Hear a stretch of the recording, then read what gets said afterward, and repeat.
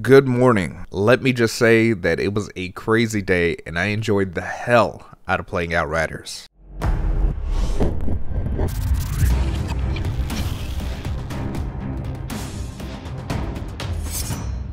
What's up, guys? It's your boy Damone and welcome back to another video. Today's video we're going to be talking about kind of a before you buy, first impressions, initial review of Outriders. And before we get into that, guys, I want to send a special shout out to Square Enix for sending me an early review copy. This allowed me to get my hands on the game a little bit earlier and just go ham. I was able to clear the content.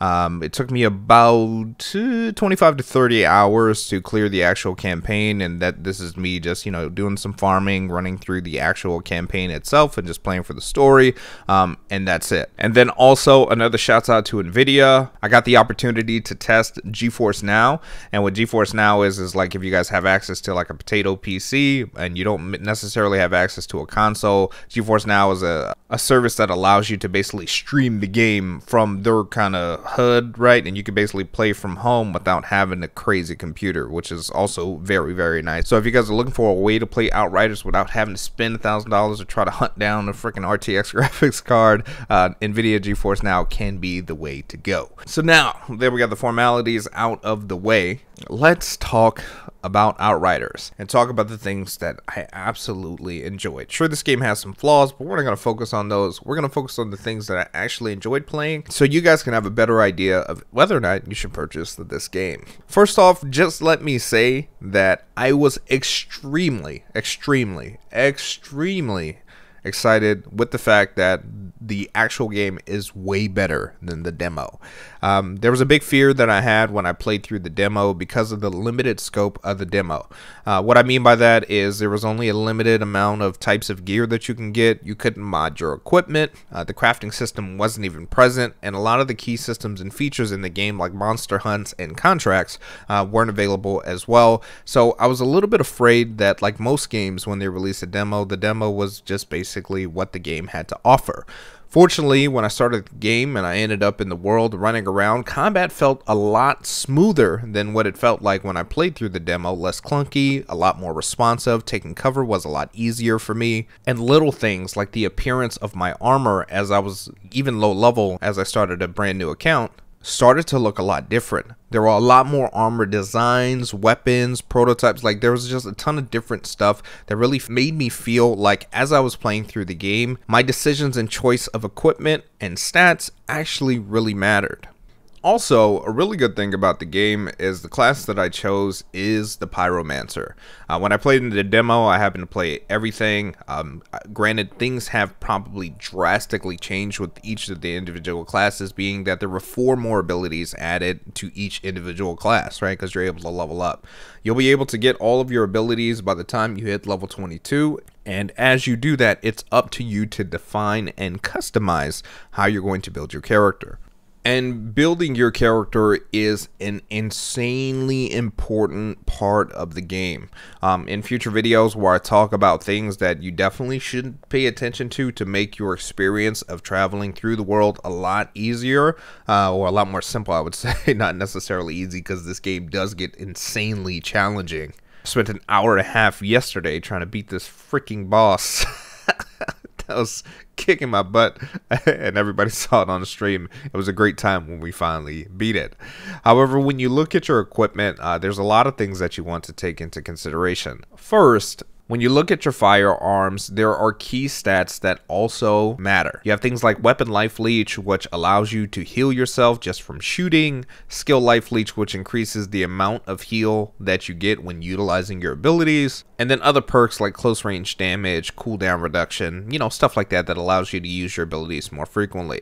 On top of that, you really want to pay attention to your perks, those neat things underneath the weapon that give you some unique opportunities to customize your character. The same thing is going to apply to your armor when also building your perfect character. And after you get to a certain point in the game, you guys can customize and change these mods, as you can see here. These mods range from different effects in combat, and they allow you to augment and modify your skills so you can play your class the way that you want. Spent a lot of time really trying to figure out what exactly I'm going to do with my Pyromancer and whether I want him as kind of more of a mercenary run and gun with some magic or like a full mage combo, but deciding that while playing Outriders is a ton of fun. And I think it opens up the floor to a ton of customization options, and I can't wait to try the other classes as well. Not to mention that we also have access to a skill tree, which I spend a considerable amount of time trying to figure out how I was going to build my character. Because as you guys go through your skill tree, it has a ton of different perks that you can apply to your character that will fundamentally change the way that your particular character plays. You're not limited or locked into any particular build or playstyle here. It's ultimately up to you. Are you building more for co-op? Are you looking to build more of a healer type class? These are things that you can definitely do. So toss that all in a bag in terms of your weapon choices, whether you're using machine guns, whether you're using sniper rifles, whether you're focusing on melee, whether your primary role is to deal damage or to heal your party. These are things that are entirely up to you. And with these things, I think it makes Outriders a really enjoyable experience. In terms of actual combat itself, the combat felt pretty responsive. The AI also responded very well to me thinking that I was Superman and dying an insane number of times trying to figure this thing out. Overall flow of progression in the game is simple. Kill this, get this drop, move to the next stage. As you go through this, you'll advance through world ranks, and as you go through these world tiers, the difficulty and your loot chance and drop rate will increase. So the higher your world tier, the better your loot. And I also made the mistake of thinking that this game was easier than anticipated until I got to about world tier 8. Then things started to get a little dicey. But these world tiers and these difficulties will test your ability to understand the mechanics of the game.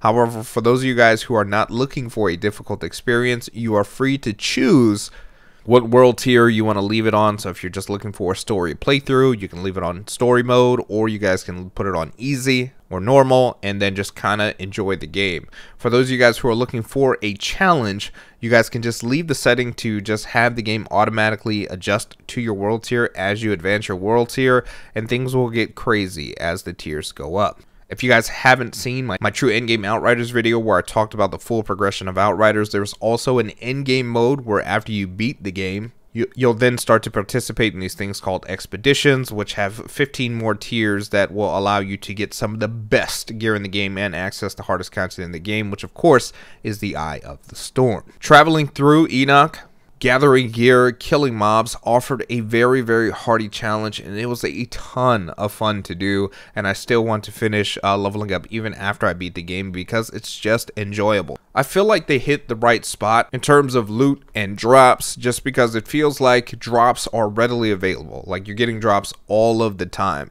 and I think the joy in playing Outriders is figuring out what to do with those drops. How are you going to maximize your damage? How are you going to make the perfect class? How are you going to make it so, you know, your class is more of a team player? And kind of figuring out all of those little things in between is really, really what makes Outriders shine.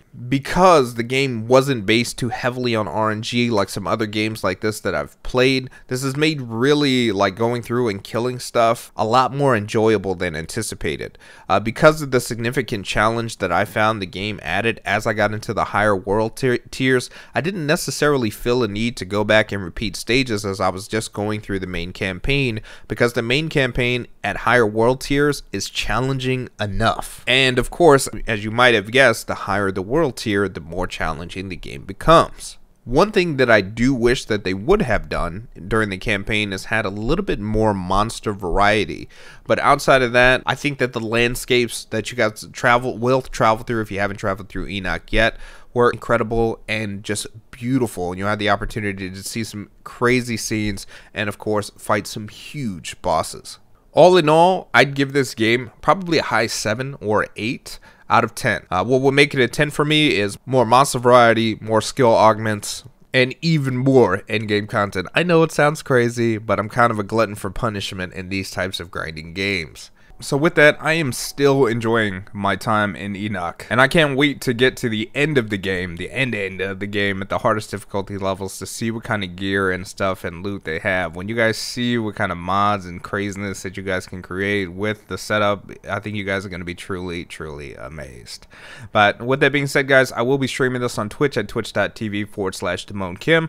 We'll probably stream this on YouTube so we can get it on to the YouTube side as well. But if you guys got any questions, comments, concerns, definitely let me know in the comment box below, and I'll be happy to assist. And we will see you guys in the next video. Peace.